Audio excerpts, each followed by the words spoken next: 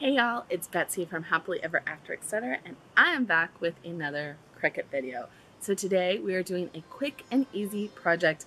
Even if you've never used a Cricut before, I promise you can do this project. I will show you how every step of the way. It is so simple. All you need is your Cricut Maker, some Infusible ink, a transfer sheet preferably, aluminum because we're going to be putting our Infusible ink onto an aluminum sheet. Has to be Cricut brand aluminum so that it will mesh, and an easy press too. That's really all you need, and it's so easy. So I used mine to make an adorable little aluminum sign for my ocean themed resin window. Look how pretty it turned out. I'm obsessed. And here's the aluminum. I cannot wait to show you guys how to make this. It's technically a chalkboard and ocean, so it's kind of like the best of both worlds. We're gonna make the aluminum today, and I will show you how to make all these pretty resin waves in another video. But for now, let's get started on making the absolutely adorable ocean themed sign. It says, "The ocean is everything I want to be. Beautiful, mysterious, wild, and free." And if you can't read like I can't, that's okay. You got it memorialized forever. Let's get started, y'all. All right, y'all, voiceover Betsy here, and we are going to jump into this tutorial. So to start, let's go ahead and open our Infusible ink transfer sheets.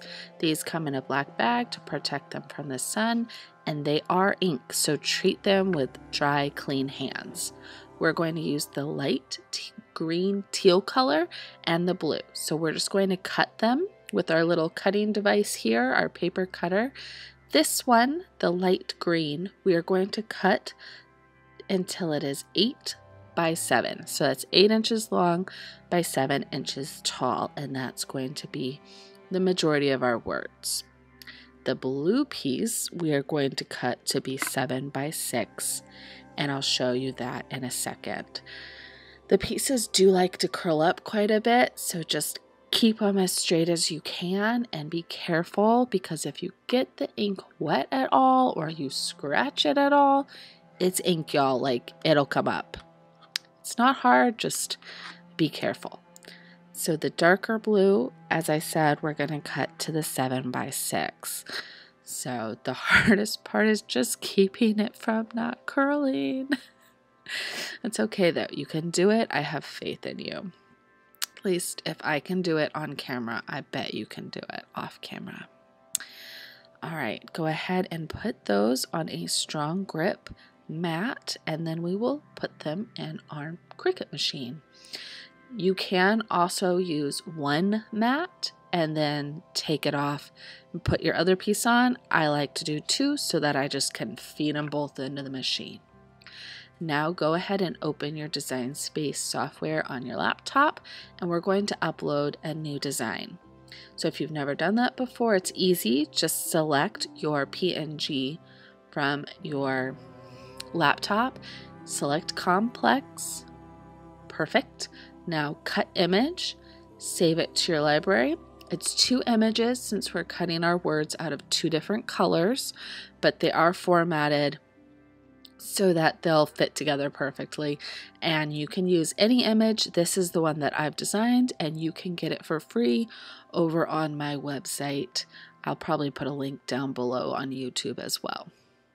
So now go ahead, select everything so it moves together, and resize the entire image until it's 7 inches across.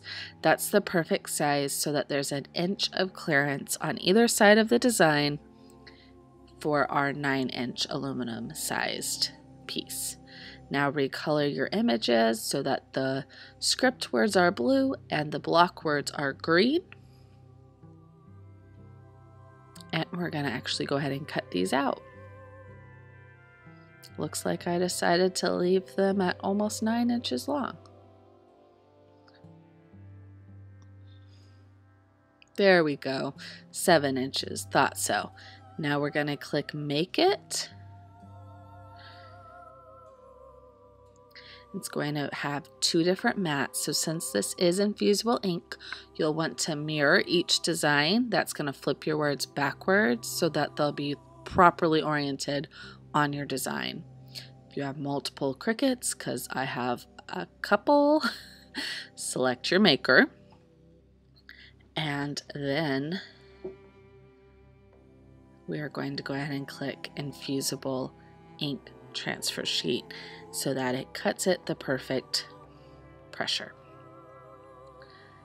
From here, we're going to keep going. It does tell you right there, make sure mirror is turned on and material is ink side up. So if you're not used to Infusible ink, it tells you all the things right there. It's pretty easy. So as you can see, mat 1 is that light green color, and we are going to use the light green Infusible ink transfer sheet for our first cut, and then we'll do the blue, darker blue Infusible ink transfer sheet for the second mat. All right, go ahead and open your Cricut. Make sure that that fine blade is inserted. If you've used a lot of blades, you might want to double check, but that is the standard blade for most Cricuts. So fine blade inserted. Now we're going to go ahead and insert that first piece. This is the lighter green. Feed it in and then hit go. It only takes a minute or 2 to cut. It's actually pretty fast. But the best part is just watching it cut. I don't know why. No matter how many Cricut projects I do, this always makes me happy.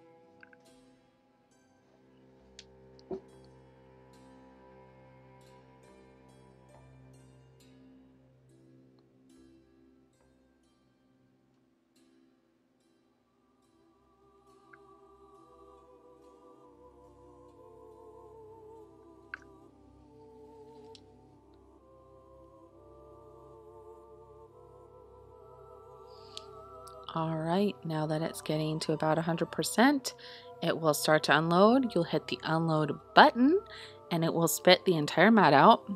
Look at those cuts. Oh my gosh. Okay, slow-mo. Beautiful, darling.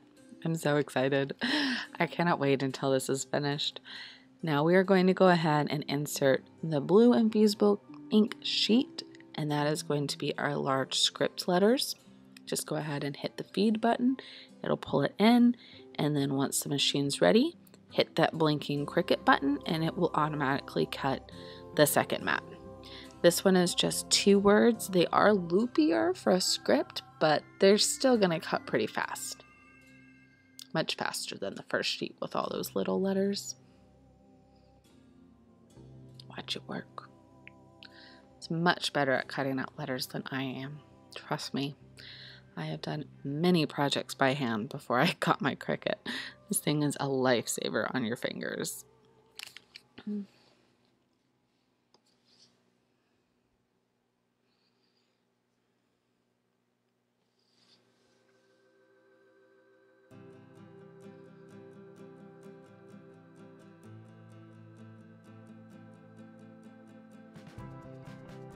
Alright, y'all, we are over halfway done with our project now. Go ahead and unfeed that mat. Time for another slow-mo. Oh, look how pretty. I mean, come on. You can't say that wasn't worth it. I'm pretty happy with it. Alright, we're going to go ahead and put our Cricut machine away. Go ahead and hit finish on Design Space. And then you can turn off your Cricut, fold it up, and put it out of sight, out of mind. Well, it's never really out of mind, but you know what I mean. We're just gonna kind of scooch it back a little. Perfect. Okay, let's go ahead and get started on the next step, which is weeding. So if you've never weeded a project, it's pretty simple. It basically means that you're going to remove all the little extra pieces of material. First, go ahead and start your easy press just so it can warm up. It takes a while. You need to get to 385 for 40 seconds, I believe, for Infusible ink, and that's going to take a while to heat up. So go ahead and set it while you're weeding so that it has time and you don't have to sit and wait.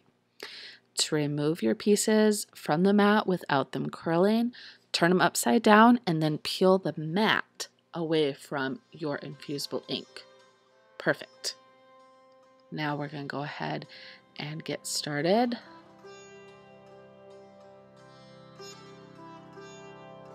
On the next one. Same thing, turn it over.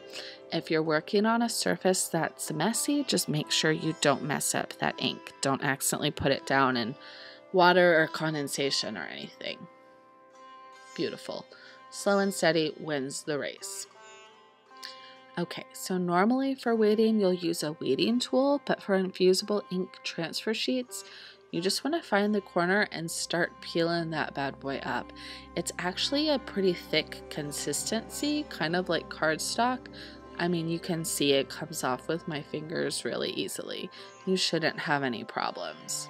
You can tear off excess as you go so that it doesn't get restuck or get caught or get pain in the butt. But basically, it's pretty much the easiest thing you'll ever weed. Pay special attention to all the little pieces like the tip of the eye or the edge of the T. See, look at that little eye. That can come up with your excess Infusible ink really easily. So you just want to pay attention that they don't come up and that they stay stuck to that sticky transfer sheet. Perfect. Look how fast that was. I mean, it's sped up, but y'all, that was fast. Really fast. Okay, ready for take 2? Beautiful, darling.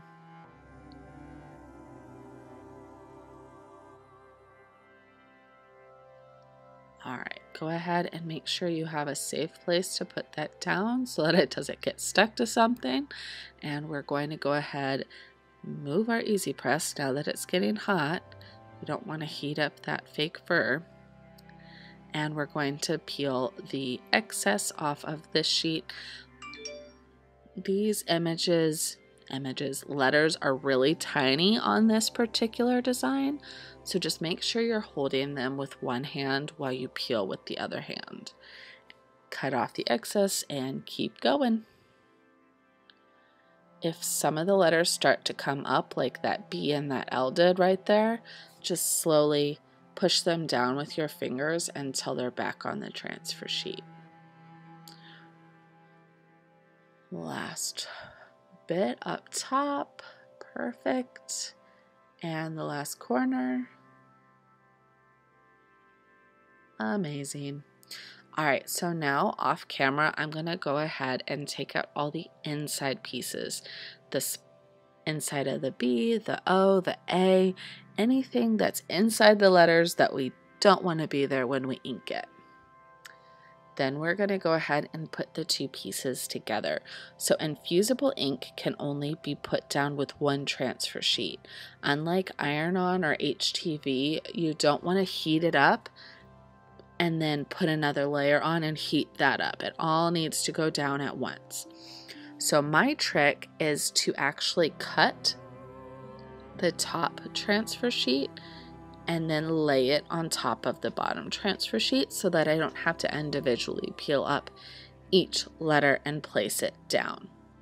So I'm just kind of getting an idea of what I need to cut. I'm just going to go ahead and cut around the entire word, and then I'm going to put it in place and carefully stick it down onto the bottom transfer sheet. You do want to make sure that it's in the right spot. Use the lines on the guided transfer sheet there to make sure everything's in line. Perfect. If you don't get it quite in line, you can peel it back up and replace it, but you don't want to do that too often. So just be careful to try and put it in line the first time. And since the transfer sheet for Mysterious and the transfer sheet for Beautiful have lines, it's pretty easy to line up.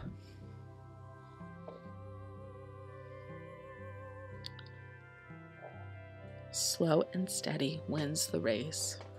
I am definitely the turtle and not the hare, y'all. And most things in life, not just cricketing. Alright, so now we are going to go ahead and get our aluminum. You'll notice it has two sides. We want to peel the plastic off of our silver side, and that's the side our infusible ink will work on. It will not work on the gold side. The gold side is just another piece of plastic. You should take the gold plastic off now. Just make sure to keep track of which side the infusible ink side is. You can go ahead and put your infusible ink on the silver side, then flip it over and take the gold off. Line it up, make sure it's in the middle, and then you'll press it down firmly from the center out so that everything is stuck down properly and you don't have any bubbles. Perfect. Now, 9 times out of 10, that transfer sheet is enough to keep the infusible ink sheet in place. But with infusible ink, if it moves even a little bit during the heat up process, your colors are going to shift and they're not going to come out crisp and clean. So use a little heat transfer tape there. This is the Cricut brand, and you're just going to make sure that all 4 sides are firmly pressed down and that transfer sheet with the infusible ink cutout letters isn't going anywhere. This might be overkill, but y'all, I don't care. I want it to be perfect. All right, now it's time. Go ahead and carefully pick it up. You're going to place it straight down and then push the Cricut button to start the timer. Don't touch it. Don't press down. Just let it go. Obviously, this is sped up. It'll take 40 seconds. And then you'll lift the heat press straight up and put it back on its plate. Turn it off to cool it down. Now that aluminum is hot, y'all. Walk away, get a donut, come back, leave it for at least 5 or 6 minutes, 10 if you can handle it, because that aluminum will burn your fingers. And then you're going to do a cool peel. You want it to be cool, and then you'll peel that transfer sheet straight up. I did not wait nearly long enough. I should have had 2 donuts. There we go. Look how vibrant that is. The infusible ink sheets are always dull, and then once you heat them up, they become beautiful and vibrant. So, I mean, you'll notice the colors here are nothing like the infusible ink sheets we were cutting out. It always is a beautiful transformation. It gets me every time. Take all those little extra pieces off. Somehow my tape got stuck at the top. I'm gonna peel that off. And then we're done. Thanks for watching, y'all. I'm gonna go ahead and do the exit, and then I'll show you some close-up shots, okay? Don't worry, you'll get to see exactly what I do with this.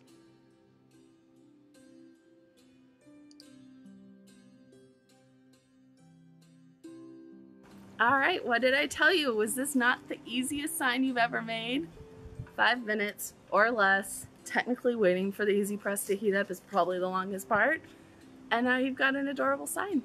I hope you loved it. If you want to see how I made the rest of the pieces, the actual window, how to make resin waves, and even the little seashell on the corner, stay tuned. I'll be showing you how to do all of those in a later video over on my resin part of this channel.